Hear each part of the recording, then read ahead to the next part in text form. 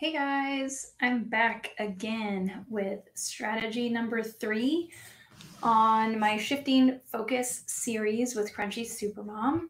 I wanted to talk about mindset, which is a lot different than vision and priorities, which is what I talked about in strategy number 2.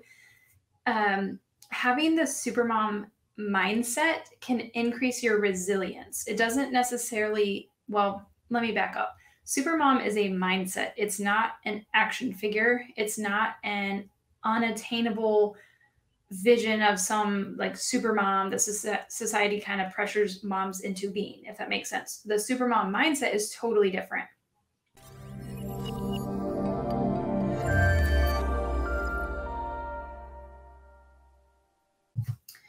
Because there's no one right way to be a supermom. It's all about your version of what you want your life to be.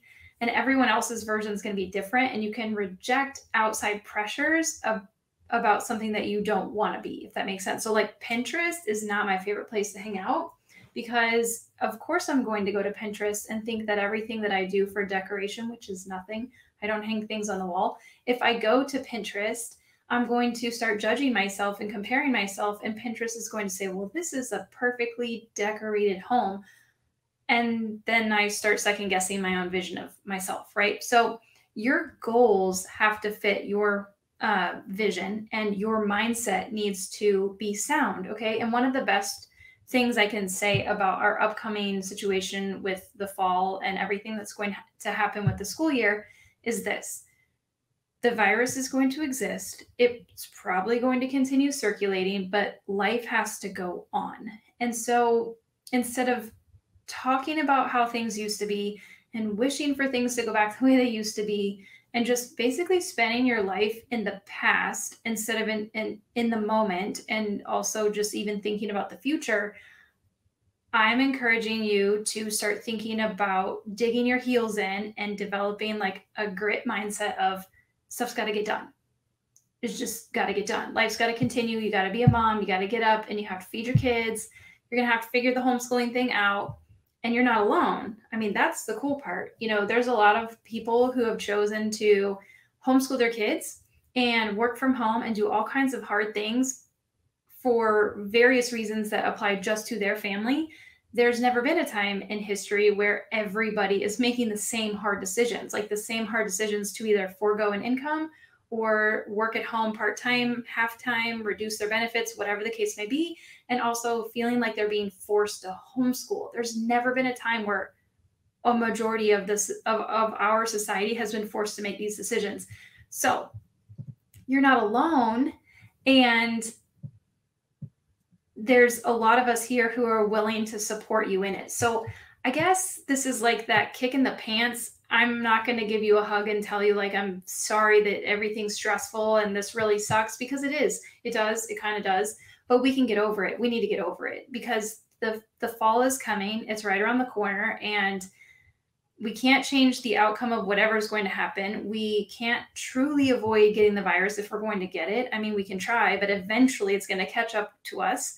And so, why do you want to spend every day of your life stressed out and upset about the past, upset about the future, worried, confused? Instead, sit down, make a plan for the future, and change your mindset. I almost cursed right there. Change your mindset and start getting stuff done. I was about to say, that S word.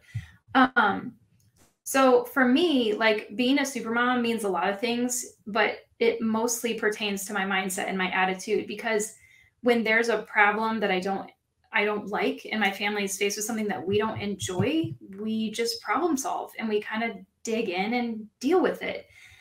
And I know that sounds really heartless, right? But you have to do something about it. So I want you to think about your mindset, okay?